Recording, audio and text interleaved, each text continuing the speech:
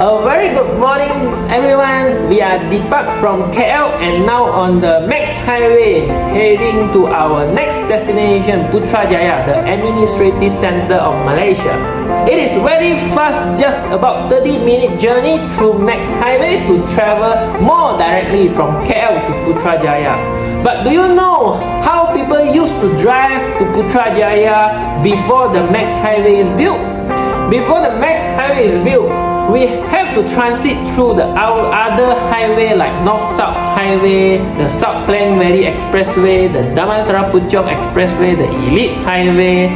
Transit through these other highway were longer, were busier, and end up paying more toll than the MEX Highway. The route would be like 50 km long and would take about maybe 60-minute drive. But now with the MEX Highway, our bus can drive more directly from KL to Putrajaya in a much shorter and cheaper way. The MEX Highway is only 26 km long and it takes us about 30 minutes to drive. We only have to pay toll fees at one toll plaza, which costs us only 3 ringgit 50 cents for private car.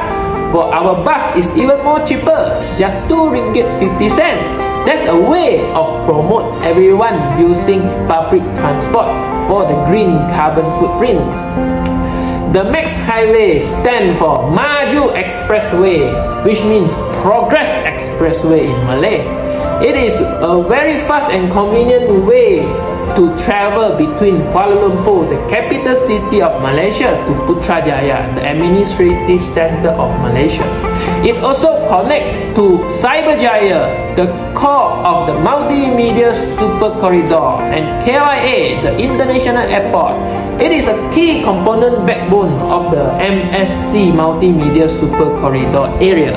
MSC is launched by the 4th Prime Minister Tun Dr. Mahathir Mohamad to promote the development of the ICT, Information Communication Technology in Malaysia, aimed to be like a Silicon Valley of United States. The MEX Highway is 26 km long. It started operate like 2007 like that. That time, that old name is formerly known as Kuala Lumpur Putrajaya Expressway, KLPE.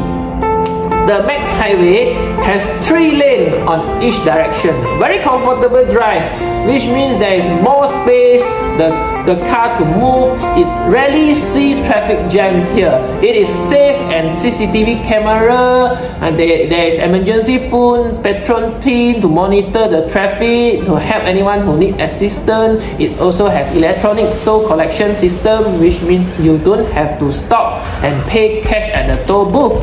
You can just use your touch and go card, smart tag device, RFID, or even pay by credit card or debit card to scan. The MEX Highway is also a very beautiful and scenic route to enjoy. Along the way, the elevated route is high and gives you a good view to see the skyline of Kuala Lumpur. We just have passed by. That one is the Bukit Jalil National Stadium, where it used to have the 1998 Commonwealth Games. Look at the sky, you can spot many airplanes, as we are very near to the KLIA airport too. You can also see the greenery of Putrajaya with its majestic bridge, mosques, government building. You can also see the futuristic and innovative design of Cyberjaya, its smart and eco-friendly building and facility. MEX is also the first highway that has the dedicated motor lane for motorcycle. Motorbikes are very popular, affordable vehicle in Malaysia. Safe for motorbike to drive, to ride. Okay, our next destination, Putrajaya.